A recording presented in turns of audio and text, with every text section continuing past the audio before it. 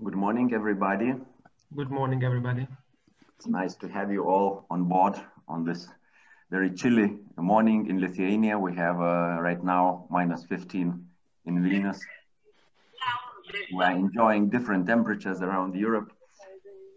And today we want to attract your attention to some important topics of landscape architect's profession. So firstly, who we are. A group of universities from several European countries. We are acting under the umbrella of IFLA Europe. So we are, next slide, please. We're a group of European universities, as you see in this list, under the umbrella of IFLA Europe.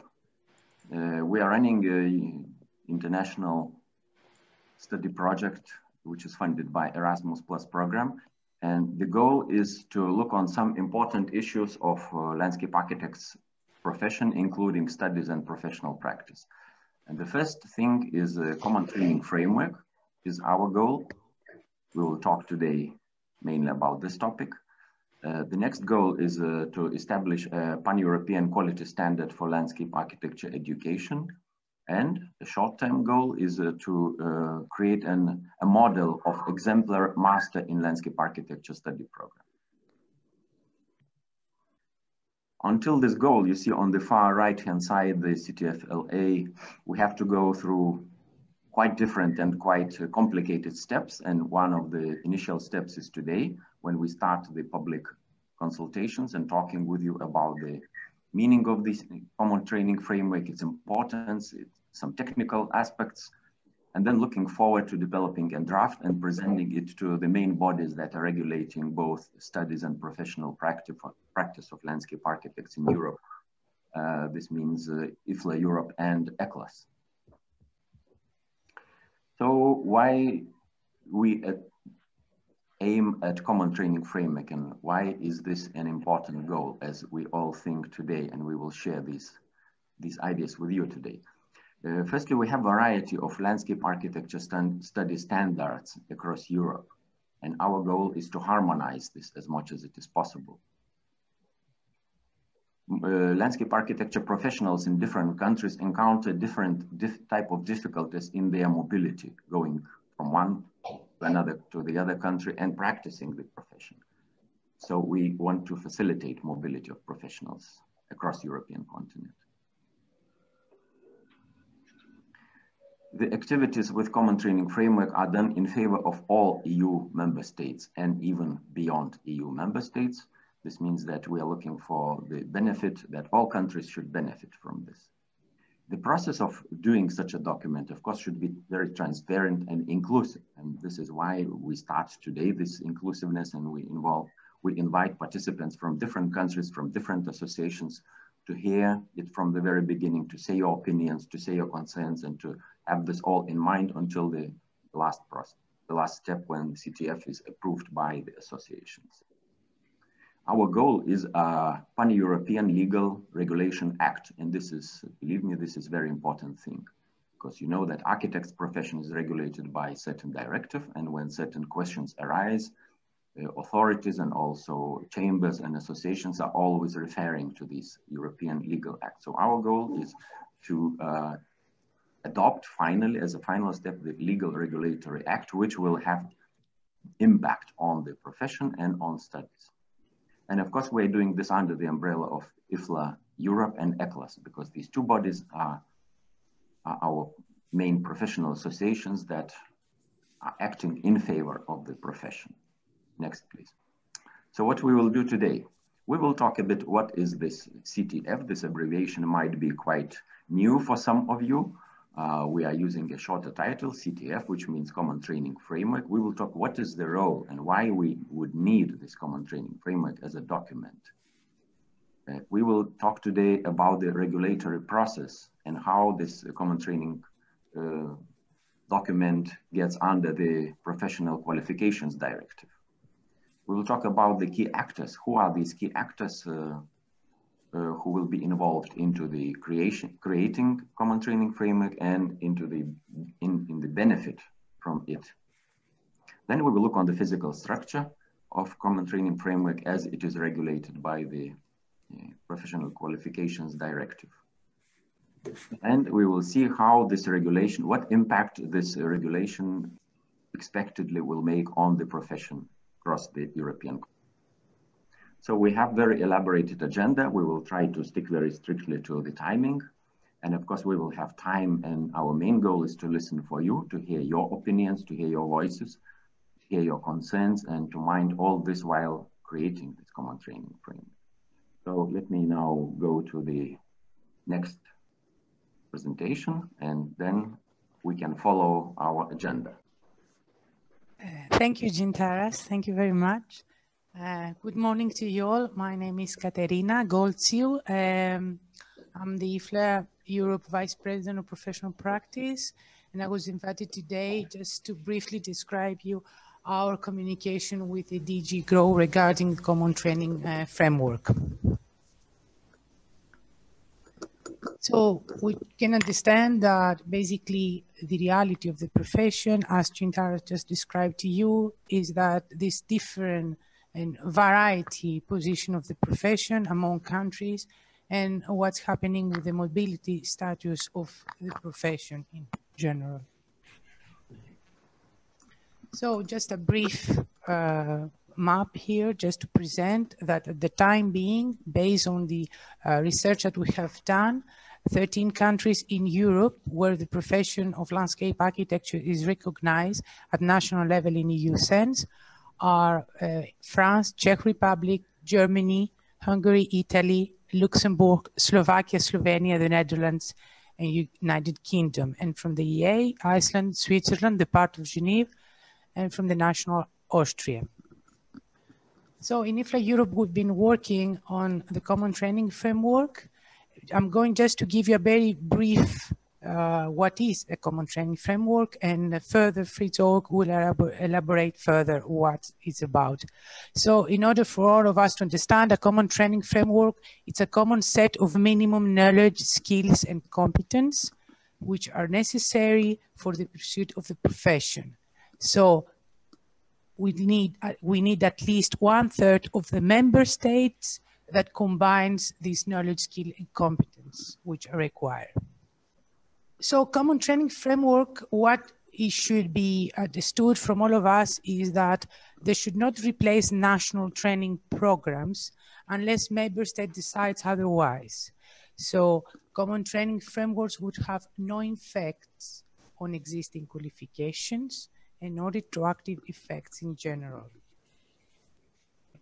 Regarding the process of introducing a common training framework, what it was recommended from anywhere from the European Commission is that they should follow a bottom-up approach in the sense that representative professional organization and union level, as well as national organizations, from at least 1/3, as we said, from the member state may submit to the Commission suggestion from the Common Training Framework. So what is really needed? They just want the needs of the profession. So regarding the meetings that we have with the Directorate General of the Growth of Internal Market, and we have been discussing, of course, about the regulation. Common Training Framework has a big consequence, and the condition that they should be fulfilled should provide solutions regarding problems of free movement. And of course, what it was asked from us is basically to gather complaints, because so far they said that they didn't have any complaints regarding mobility among countries or any other sort of problems from member states. What they were insisting, and they were insisting on the idea of the Common Training Framework, is that, okay, this can be used as a tool for regulation, but it should be used to enhance the economic flow. If we want to talk about creating a Common Training Framework, what they were saying is basically how we can make the market more achievable. So Common Training Framework should not be faced as an instrument of force. It means that it's a common body of understanding of the profession regarding its activities, and it can combine requirements such, for example, as mobility, as we're going to talk further. So the problem is, if the profession is still at the stage of heterogeneity between countries, then it becomes more difficult for such a framework to be established and approved. I'm just putting here the link of the Professional Qualification Directive as recently amended in 2022, just to show some examples that are described there, and you can further read on that. That they were saying that, for example, the examples of engineer or healthcare assistants, although these two disciplines, they were describing and they were proving that they need requirements of being regulated in many countries, their profession were so heterogeneous that the studies did not lead to a common training framework. In the case of doctor or nurses, common training framework was developed despite the difficulties, but because they have proved that it was an issue of public health, then the commission was accepted and they had a common training framework. So what it was recommended, that if we can justify the landscape architects can prove that there is a threat somehow on public health and so on, then a common training framework can be being discussed. I'm going to present you briefly a survey that we're doing regarding the professional recognition assistance in IFLA Europe.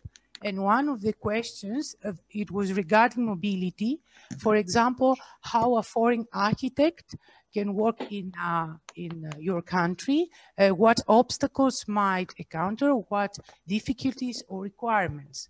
So among the 11 countries that we took answers so far, and is where the profession is not regulated, the main answers were that a foreign landscape architect, of course, can work as a domestic landscape architect, and he will face or she will face the same problems, of course, as domestic landscape architect.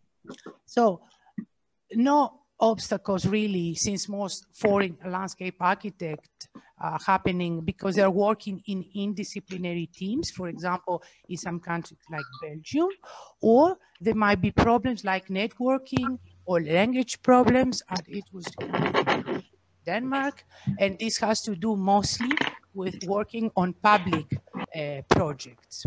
So the foreign, as you can understand, landscape architects might understand the process, the regulations, the building codes, and so on. So the next, it's about the results that we took from the 8 countries that we had, we got results.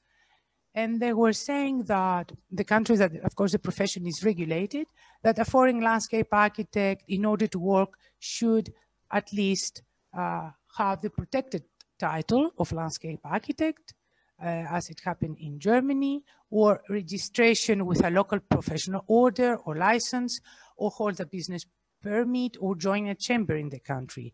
Of course, the above depends on whether someone wishes to establish himself or herself and to provide services on a temporary basis.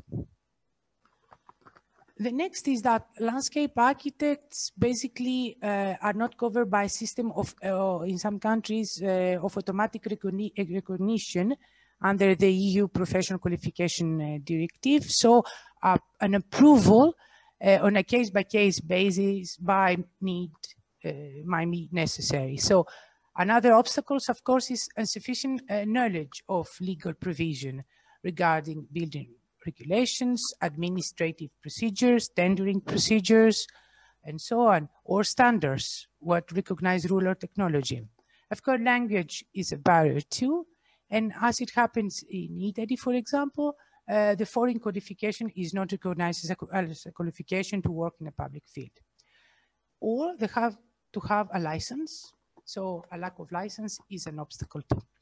These are the main problems, and at the time we're in a communications meeting with Mr. Front, who is the head of the unit, in order to understand further how many, for example, common training framework have been worked in the meantime, how we can what are the standards, what are the conditions, and so on. So thank you very, very much for listening to me. I'm here for any questions that you might have. Thank you. So the next speaker, I presume, Fritz, can elaborate further about the Common Training Framework and Professional Qualification Directive. Thank you. Yes, you see, those who know me said Marina and me, we were with the IFLA Europe, but because of internal problems, substantial work as advisor in the InnoLAND project, we are now members of the NOTRE Institute and are not related with IFLA Europe. So this is very important to for the future to be not accused. If we talk about, I have in the title, there are two matters, the professional regulation. Katerina talked already about, I will add some additional aspects, and the common training framework the same. If we talk about professional regulation, we always use the term professional. But what is our profession? Where is it defined? And the second thing is who has is responsible for the regulation. If we go to look around the world, we have only in the International Labour Organization, it's ILO, we have the instrument of International Standard Classification of Occupations, so-called ISCO in Europe.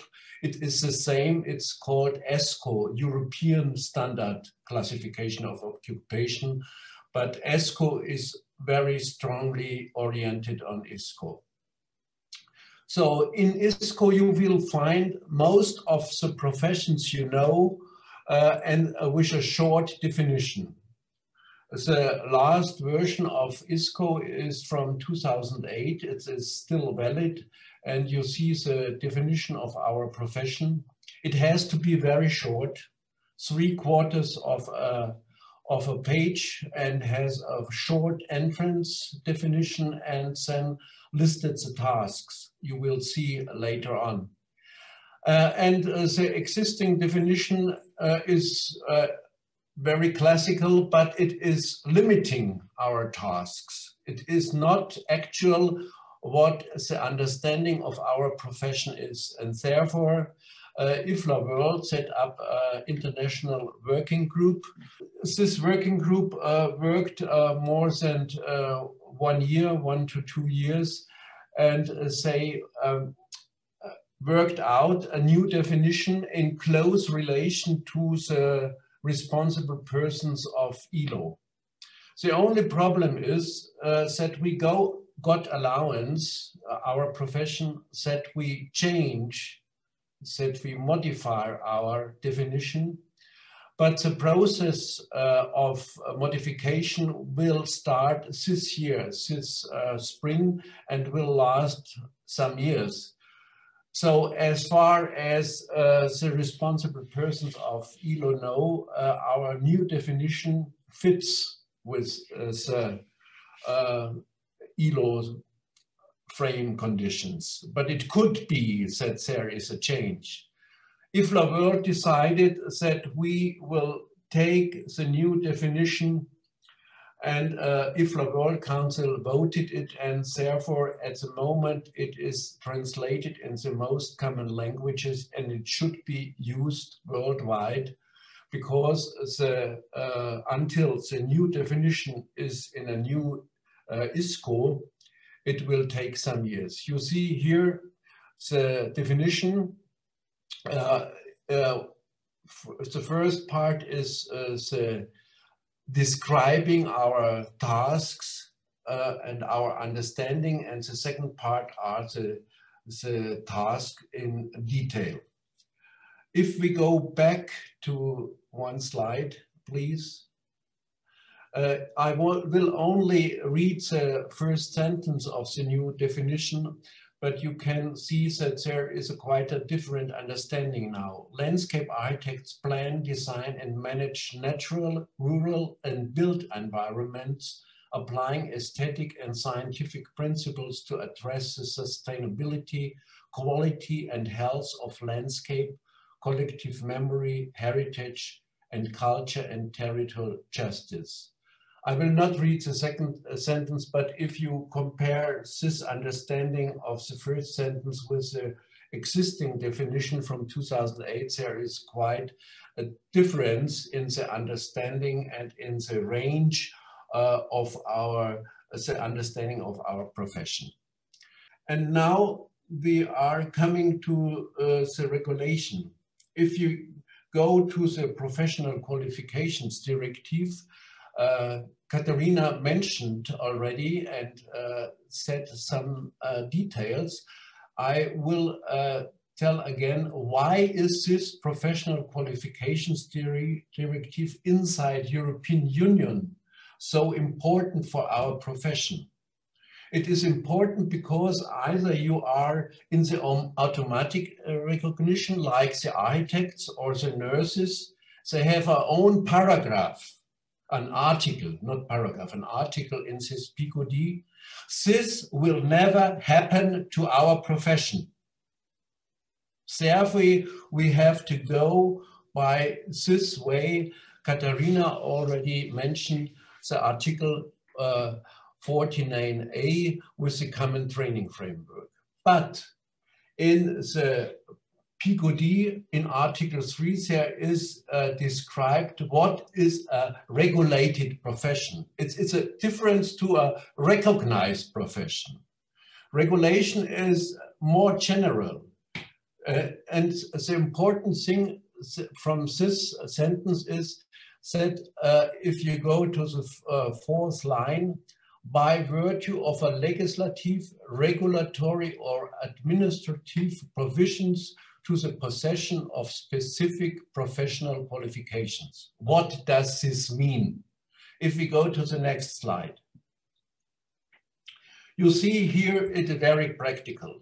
This is a checking map from the DG GROW, and you see the 6 questions which are important for the question, are we a regulated profession or not?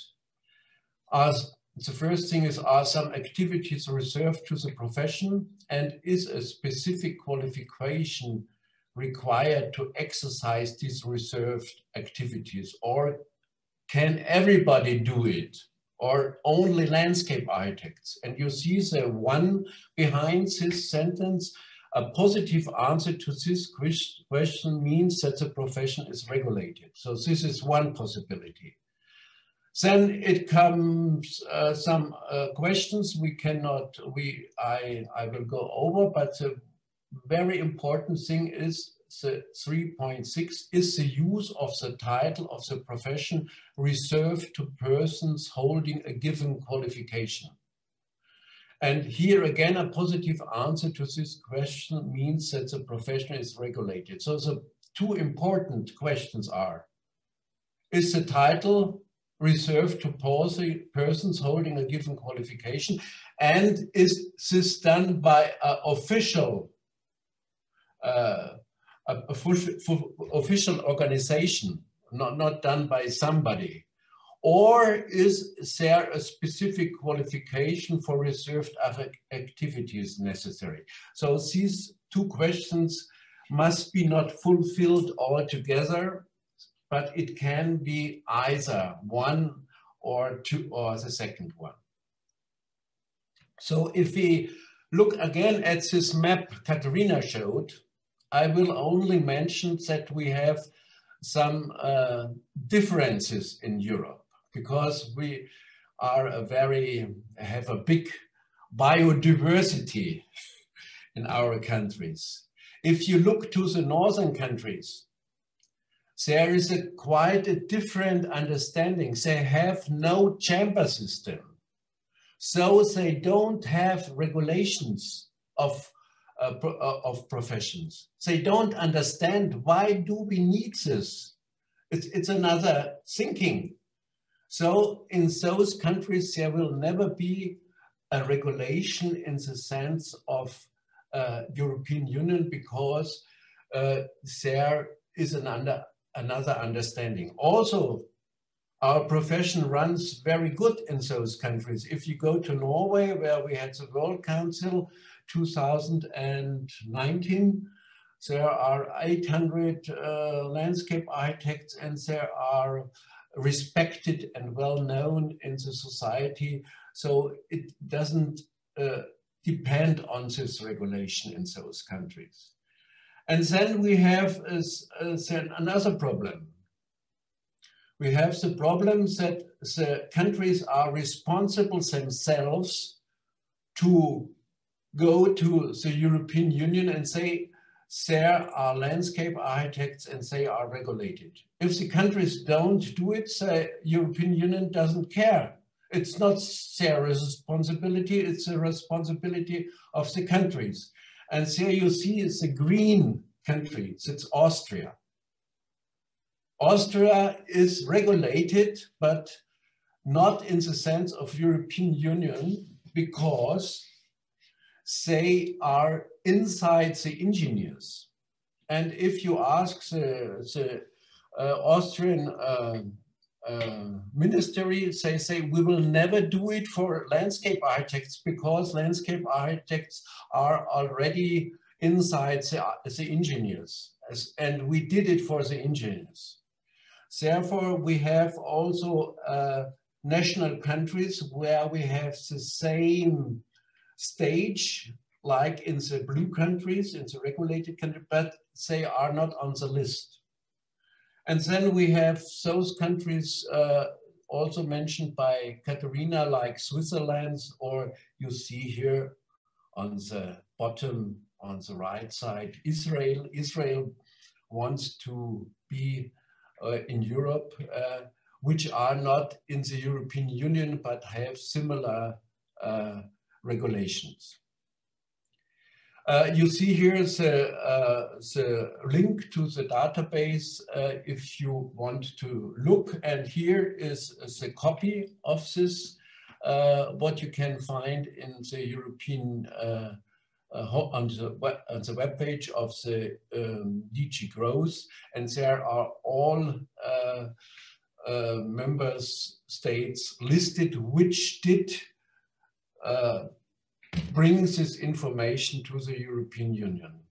The very interesting thing is we are not, IFLA Europe will perhaps have more information. If you go to the second line from the top, from the down, there is Switzerland, but only the region of Genève, it is in this official list.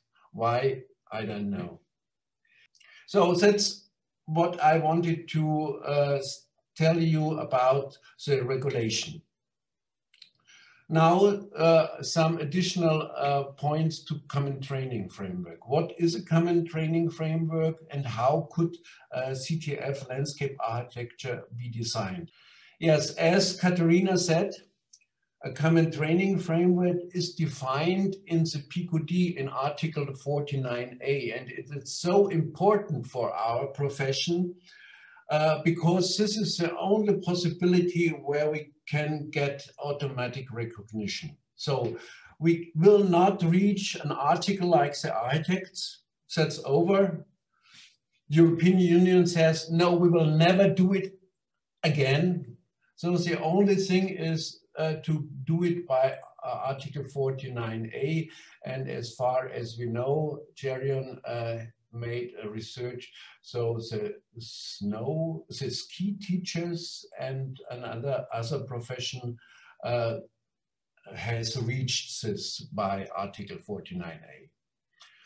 So for the purpose of this article, there are different points which have to be fulfilled to be able to use this Common Training Framework. And one precondition is that the member states must be, as Katerina said, at least 1/3 must be regulated. But here in the first sentence, there is a definition. What is the common training framework? It is a common set of minimum knowledge, skills, and competences necessary for the pursuit of a specific profession.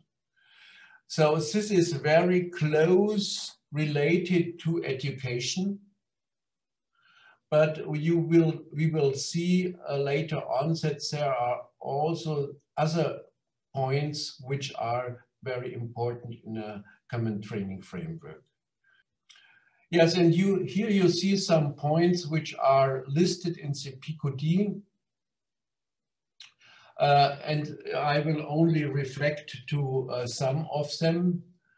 The common framework enables more professionals to move across the member states. Katerina told us from the result of the PRR project that there are restrictions to move across the member states, but we have to count this really in a big amount. Otherwise, the DG Growth says, oh, that's not so much, it's not so important. So we have really to look upon this, point, and therefore Katerina made a very detailed report on this point, and we have to work on this. The second point is that at least 1/3 of the member states should be regulated. This we have fulfilled now. When we tried to get in contact with DG Growth the first time 6 years ago, we had not 1/3. And as in the meantime, IFLA Europe could encourage national associations to get to this regulation. And this is the only thing we can do, that IFLA Europe encourages national associations to be active on national level. European Union will not look about. It's a task of the professional, of the national level. And at the national level, our national associations are important, that they press the administration and the ministry to get these regulations. Yes. Then the second thing is that also this CTF is accepted at least at 1/3 of the member states. Still, this will be a task for the future if we have a CTF, that also 1/3 of the member states say, okay, we follow this CTF. Yes, I will not go to all, but very important is the point D, the common training framework shall be based on levels of the EQF. The EQF, you see the link down, and we have in the afternoon, I will tell something about EQF. The European Qualifications Framework is a frame condition for education in general in Europe. And this point D says the CTF has to follow this EQF. In which way we will sort out. And then I will only reflect to point F. The common training framework has been prepared following a transparent due process, including the relevant stakeholders. This Gintaras and Gerion and so on,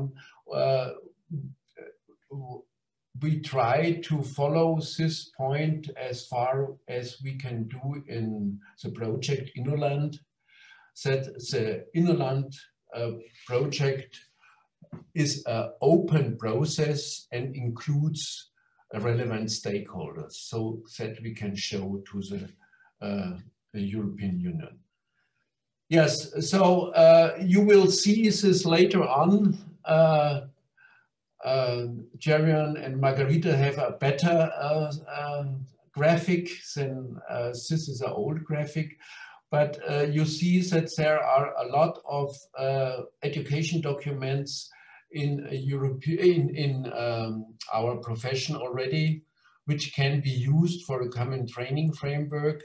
And this is, I think, a special quality of our profession, that we have international and European education documents. The only task we will have is to put this together to a house and then to fulfill the CTF requirements. So last slide. So we have already open questions. What are the frame conditions of DG growth for the design of a CTF landscape architecture? We don't know exactly. We have to find out and to communicate with them. And then the design of the CTF LR, there is already understanding and a proposal inside InnoLAND worked out by Cherion mainly, and we will, after the short break, go to this possible design. We have no feedback of DG growth now. Thank you very much for listening. Thank you very much for your presentation. Fritz, we have a question for Sylvie Van Dam from Belgium. She's asking if the definition international standard classification occupations, it is generally approved. The old definition is inside the ISCO. The new definition is approved by the World Council, and it is agreed with the ILO representative, but because the process of modification is starting now and will last 1, 2, 3 years, it cannot be a final decision. It is as far as they know, they agreed and say, yes, this is fine. They also corrected some things, but we have not a paper or a decision, an official decision now. Thank you. For the rest of the question, we'll put it at the end of the session, the morning session at least. Thank you very much.